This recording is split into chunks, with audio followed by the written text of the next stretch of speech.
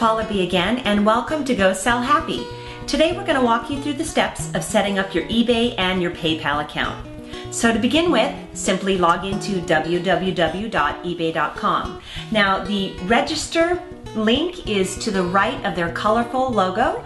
You simply go ahead and click that, and that's going to bring you to a page that will let you put in your name, address, phone number, email account, and then you're going to choose your user ID. Now your user ID, a good idea would be to link it up, have a common name with what you're selling. For example, if you're selling dog posters, maybe your user ID is Dog Posters Rule 2013. Something unique that maybe complements what you're selling.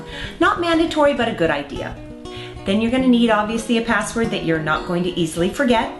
Then you're going to scroll down to the bottom of the page and you're going to have to click that you have read and accepted the user agreement and privacy policy, that you can receive communications from eBay, and that you're at least 18 years old. That's it from eBay. Very simple. The next step is going to PayPal.com. PayPal.com, very simple again. You're going to be going to the top of the screen to the sign up link, which is to the right of their logo.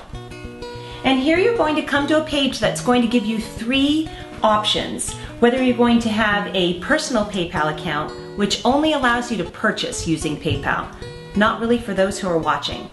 The other two choices are Premier and Business. Go ahead and click both of those links, pick the one that's best for you, and voila, you're ready to go, selling on eBay using PayPal.